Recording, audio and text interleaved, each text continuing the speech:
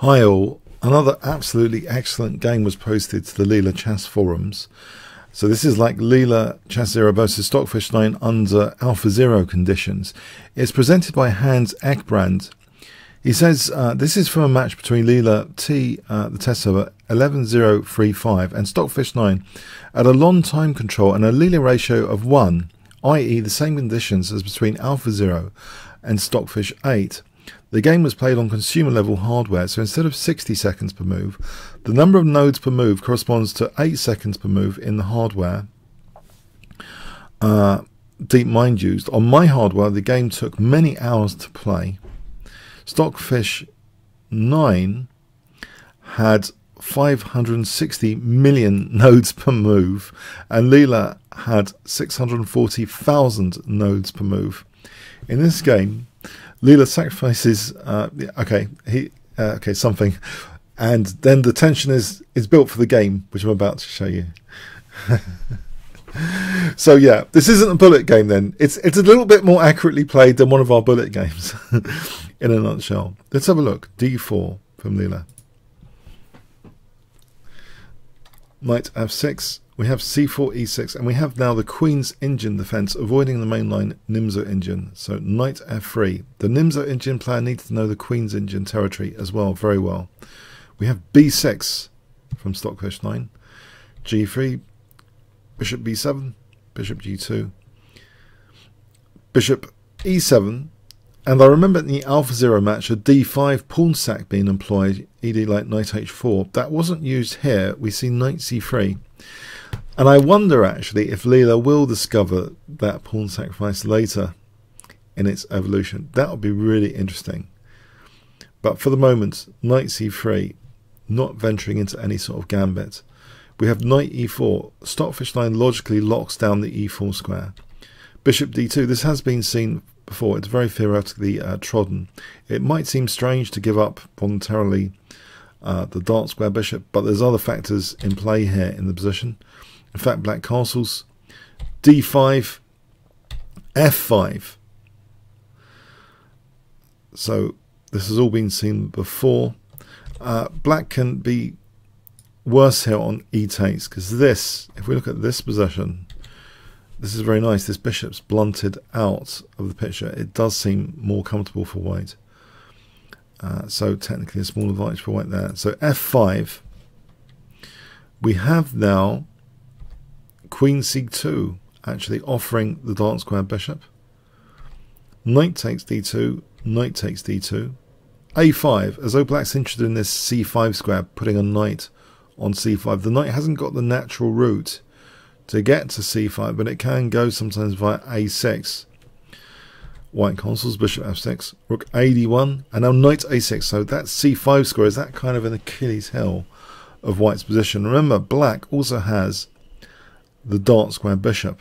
So is this a nuisance position? A3, knight C5, and this carries with it a positional threat of A4.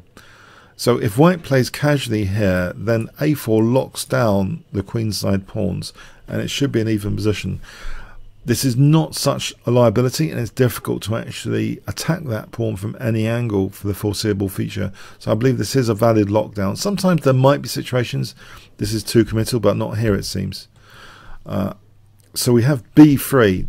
So AlphaGo Zero, not Leela's little sister AlphaGo Zero, plays B3. Queen E8, rook Fe1.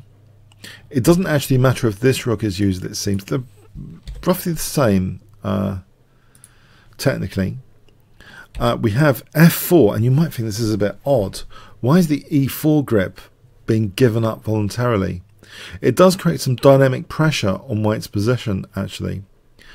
If a move like E5 instead, then that drops the F5 pawn, and this isn't a valid gambit.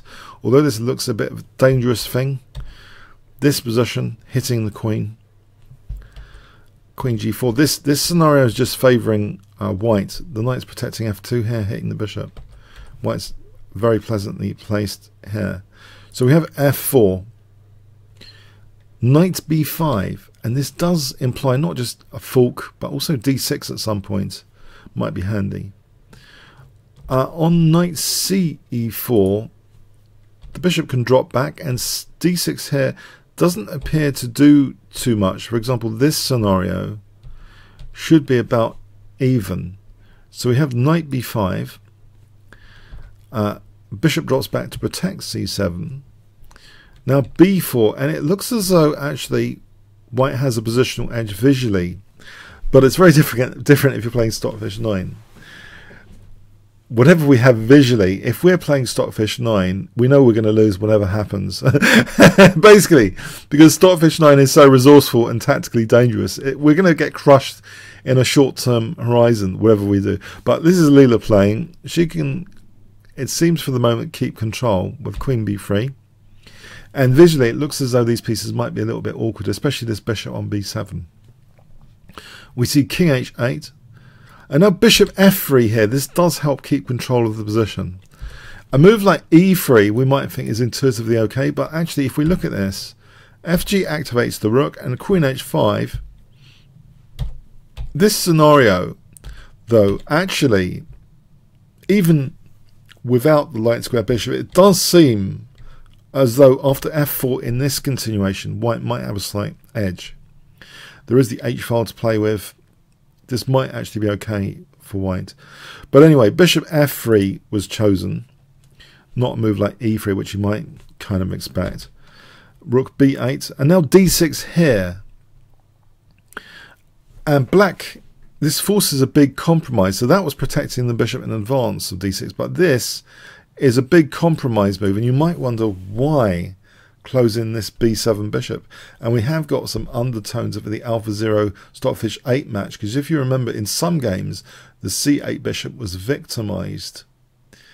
So why would this be the case of self-imprisonment here? Well, if we look at c5, actually fascinatingly, bang, and queen a4 and queen a8, and the rook's kind of trapped. Black can insert this move and this move hitting f2, but after rook f1, the bureaucracy is over, the forms have been filled, and we're ready to munch the rook now. After knight c6, we can safely munch the rook without too much repercussion. So on c takes, that's a total disaster, just taking here for this fork, queen and rook, and that's fine for white to do that. So yes, this self-imprisonment of the b7 bishop occurs here. So definitely now, visually, this has taken a step up. The visual crushing level has been escalated. So queen g6, and now knight ce4. We have now bishop f6. You might think, hold on, instead of knight ce4, sorry, instead of bishop f6 here, you might think c5 here to open up the bishop.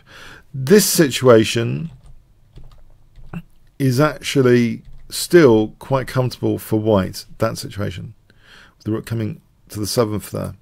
Okay, so bishop f6, c5, locking out the bishop now. Bishop c8. It's not happy necessarily. If it had feelings. Queen a3, b takes, we have bishop b2, queen a2, now bishop d4.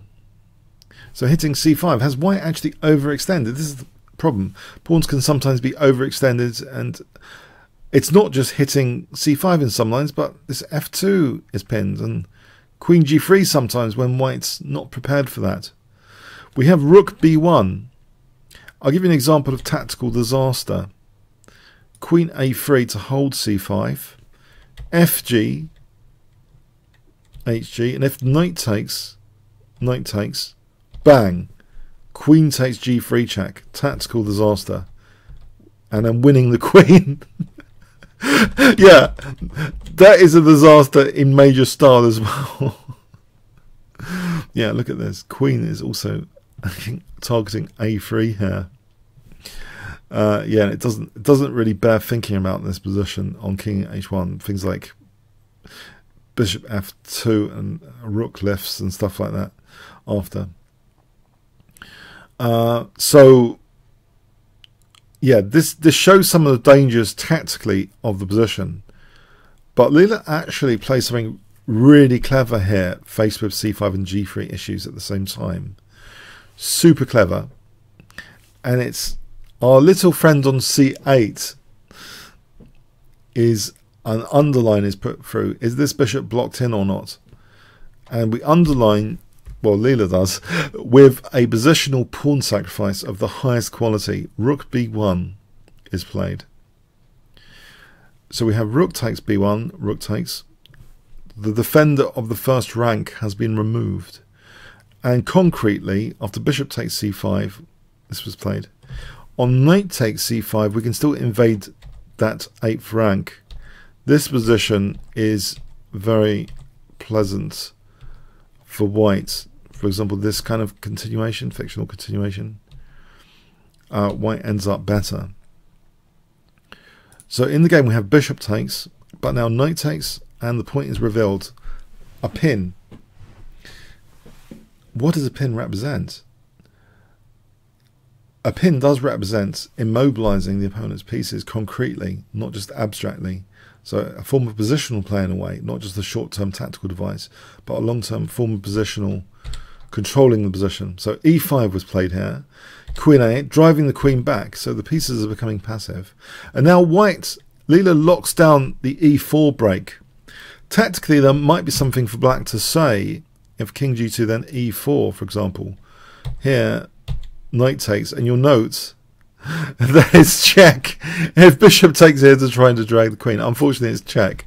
So disaster scenario 1, disaster scenario 2, again, fg, e4, and this position, even worse, queen h1, checkmate. So the king moves don't work out very well here. Let's try a pawn move.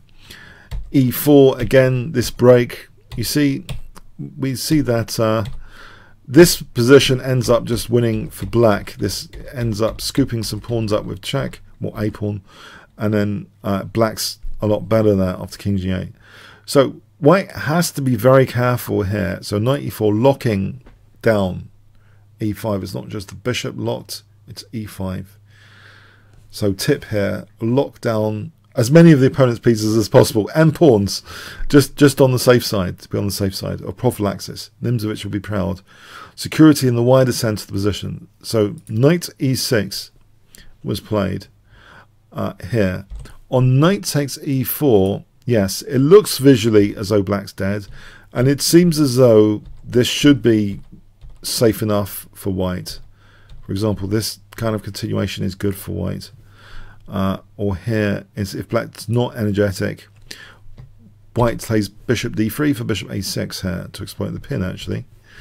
So knight e6 was played, and we have king f1, knight d4, king g2, encouraging the knight to take the bishop, because look, we've got fantastic blockading knight on e4. That would be a positional beauty to have. So h6, g4, locking down now. This is really interesting. Leela goes into Michael Adams mode. Adams, a top super grandmaster for many, many years, and he won the British Championship actually this year, I think for the third time or something, and he's the master of positional play and locking down pawns, and I think he'd approve of what happened here. Leela locks down slowly the king side pawns, spider style, locking down the prey. So locking down here. This is handy, very handy, to lock down e5, to lock down these guys. Okay, so one lockdown seems to lead to other lockdowns in this tell. Knight b5 is played, king h2, and some shuffling until this point. e3, knowing that the rook cannot take here because it's not check a, that's a good thing. And it's tied down because the rook takes c8. So f takes, just to put that on the board. This is winning the queen. It has to be avoided. So e3, you might think, well, why e3? It provides bishop e2. That's the reason. So takes, that happens, queen d8. King g2 protecting the bishop efficiently now. On knight c5, then there's check, and knight takes d6 actually protects c8. Got to be careful. So king g2. Knight c3 is desperate. And why did black do this? This is the peak of immobility of black's position. If we look here, say king g8, this bishop e2, and this is actually a good preliminary move, it seems technically. So bishop takes b5, and then knight g3. This scenario is killing. You can see there are things like knight e7 now, rook c8 and knight e7 check here. So here rook takes c8 is absolutely winning. So an alternative on move 47, rook e8, just to give you the gist of what's happening. Taking here, and then rook c5. And again, it's just really domination. Again here, let's just give another gist. Say rook g8, bishop c4, and then bishop takes is best. And then again, this rook c5. Even if there's a check here, this line is a bit of inviting some tactics. The knight controls e2 and e4. The bishop's still pinned. This is a desperate check. White's just a piece up. Thank you very much. So this is the point of breakage where material is lost because of the immobility issues. So Leela cashes out here into a winning ending with rook takes c8. Now there is some technique here. So knight and bishop against rook. And it's not hitting any table bases. There's too many pieces on the board for table base territory. So this is what happens. Yeah, it's very, very difficult for black to hold this position. This is hitting the rook. The bishop then protects the knight. And then e5 is going to be the next target. It's first of all, it's blockaded temporarily there. It's blockaded with the king. Then the knight comes round. And yeah, some maneuvering. Rook's attacked, and Leela's careful not to go into horrible pin situations herself. Now being able to safely take that pawn, making progress. Past e pawn is pushed. Very, very nice technique, as one would expect, even without table base. Look, no table base needed.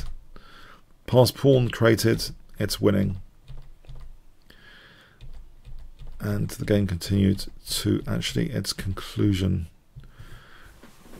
So some echoes of AlphaZero, but not yet the D5 gambit, which I loved in the AlphaZero match against Stockfish 8. By the way, I've created an AlphaZero playlist just earlier prior to this video. If you want to check those classic games and see what I'm talking about. The Queen's Engine was torturing the C8 bishop in some cases. But this game was C8 bishop torture, so Leela's learning some tricks from her elder brother, AlphaZero. So I hope you enjoyed this one and got some insights from it in immobility and stuff like that. Comments, questions, likes, shares appreciated. Thanks so much.